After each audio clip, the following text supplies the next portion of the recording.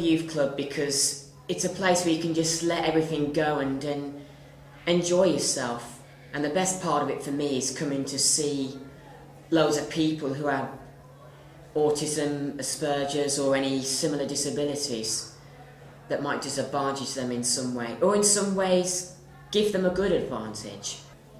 It just means I can socialise with people like me and like make friends here that know about it. I like it how it's like really laid back and other stuff, like understand the problems that we have, and it's easier to talk to people with autism because they understand your problems, and so do like the volunteers. Autism is a complex, lifelong condition that affects how a person makes sense of the world around them and how they communicate with and relate to other people. This short film was made to promote understanding by sharing the thoughts and experiences of people with autism, professionals and families. Wherever you are on the autistic spectrum, you'll have significant and complex difficulties with communication, so that's both verbal and non-verbal forms of communication, with social interaction and getting on with others and all sorts of social environments which are very, very difficult to manage and negotiate for them, and also rigidity of thinking, rigidity of thought, which means they're unable to move very quickly from one thing to the next. So any form of change or transition for them, which could be moving from one chair to the next chair, is difficult because it's changing what they're doing and they're unsure of what will happen to them once that change has taken place. On top of that, there's lots of sensory differences that people have, which again could be anything really, and they affect each individual differently, and each individual differently on a different day depending on what's going on in their lives. Autism affects people of all ages. It is a hidden disability. No one looks autistic. It's not scary having autism. It's, you know, you're part of a huge crowd of people who have autism, but you're just treated like a normal person. Over 700,000 people in the UK have autism, and including families, it touches the lives of over 2.7 million people in the UK every day. Sometimes I try to forget that I have autism, even though it's always going to be there. No one knows exactly what causes autism, and there is no cure.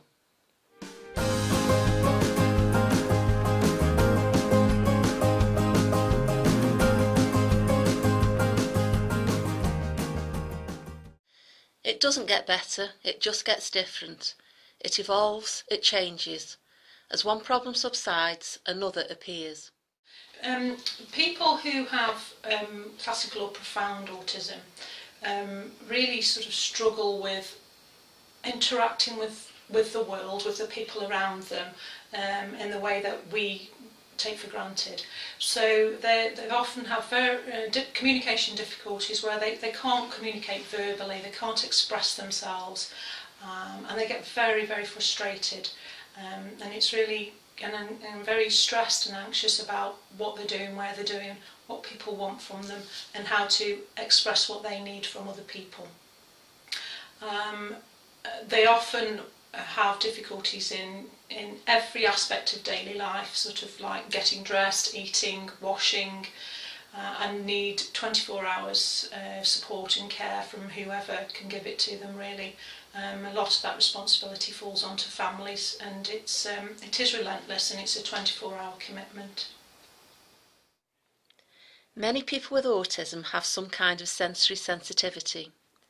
This can affect any of their senses, but one common problem is that ordinary background noises can seem very loud, causing stress, anxiety and even physical pain.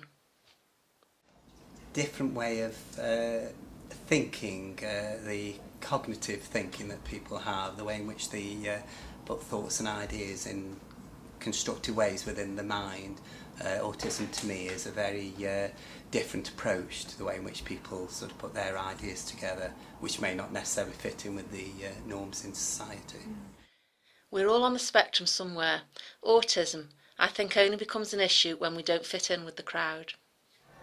Well, it's kind of like hard to explain because I've had it all my life, but it's like different in the communication, and I struggle to understand things, and it's like hard to explain. What things do you struggle to understand? I struggle to understand the instructions, and like if I get a load at once, it just gets too much. And it's when you're learning, it slows you down, and it's very hard because when people don't understand and they take the mick out of you, it can be very hard on the person with autism. Basically, it means my brain is slightly differently wired to how you would conceive yours. So from an early age, I mean, it's a very slow learning curve. Sorry. Like from a young age, you'll start off not being able to cope with like minor details such as too much noise, and don't get me started on the compulsive behaviour. Like we have routines and ordering systems, and also we've got what's it called? We sort of can't comprehend normal situations,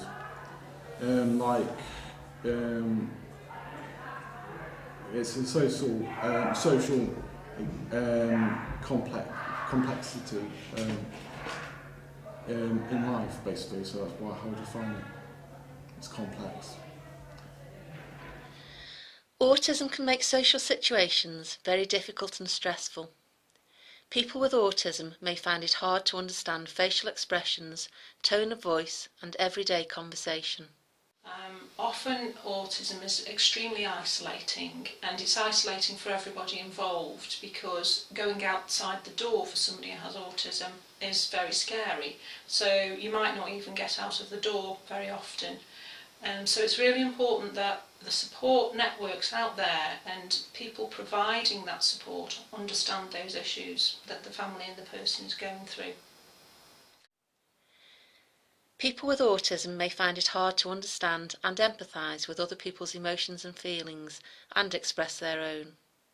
It's like, basically, it's just a normal, I don't find any different. Obviously I struggle to make friends, and I think that's just autism, but it's just a normal life.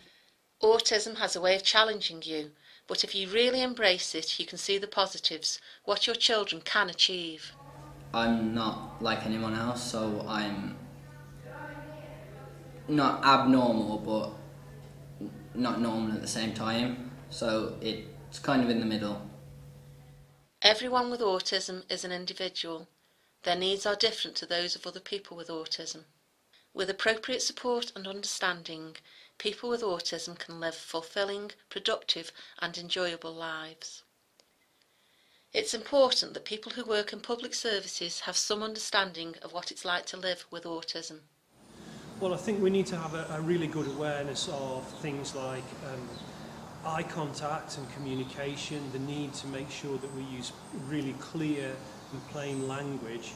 I think it's difficult because I know that autism affects many different people in many different ways, but I understand that it's very important to make sure that you use language that can't be misinterpreted, not to use sarcasm or irony or any of those kind of things, and just to have an understanding so that we know how best to interact. I think you need to approach people with autism in a different manner. I think you need to find out more about them in the manner of how they communicate. So sometimes people have carers or people who look after them, or a buddy or whatever it may be, and sometimes it's really useful to interact with those people to find out exactly how this person interacts, how this person communicates, and any issues that they might have surrounding that. One gentleman that I worked with, I spent 3 weeks just visiting them twice a week, so they get used to me, my voice, me being in their environment, talking to them through a closed door, because they had a particular issue about meeting new people. The continuity of care is going to be there for that patient. You want to make sure that myself, I may treat that. I don't want that patient being treated any differently from a nurse to nurse perspective. Give people the time, because things do take time with people with autism. And secondly, do not discriminate against us. Break information down into smaller, manageable pieces. Check they've understood. Don't get hung up about eye contact. Some people will communicate better without looking at you. And helping to prepare that individual for the unexpected, i.e. something's going to change throughout that day. It's out of their control, we can't plan for it, it's going to happen at some point. So supporting an individual to have mechanisms to actually have those coping strategies for when that actually comes across and happens to them. The only thing that worries me is the feeling of being treated differently, like not people talking to me differently, acting with me differently, as if they need to use hand gestures or facial expressions, etc. Just because there is a dissonance between how somebody might be interacting with you, you can't read into that anything other than a communication difficulty. And I think perhaps not making assumptions, not making value judgments one way or the other, not rushing to conclusions about what would be best for without bringing that person with you. People who have profound autism need support on a daily basis for most of the day, to be fair. Then they will also need somebody around when they're asleep, because when they wake up they're going to need the support. So whoever's giving that support, and if it's family, they have to be there 24/7. So and the support is so that they ensure that the person they're looking after gets up, eats, drinks, gets dressed, does some exercise, has a meaningful day. I wish people wouldn't take it personally. It's not personal. If someone with autism seems rude or blunt, avoids eye contact or doesn't want to do things, they're not doing it to be rude or to offend anyone. Some days they just don't want to talk to you. Sometimes people just can't go with it. They push and just make things worse without realising. People with autism want the same things the rest of us want from life: to have meaningful opportunities, to be safe and to live a life that is lived. All the people that I've met and worked with and supported and networked over the years, they are such inspirational people. The children, adults, the daily stresses and the daily hurdles they have to cross are phenomenal, and I'm extremely humbled by their ability to be able to get through each day and then get up and face the next day, to be fair. I see my future as quite a interesting one, really, because obviously I'll still have this for the rest of my life, so it's probably going to be interesting through the years as to how things are going to change and how I'm going to cope with them, and whether that will bring out the worst of me or the best of me.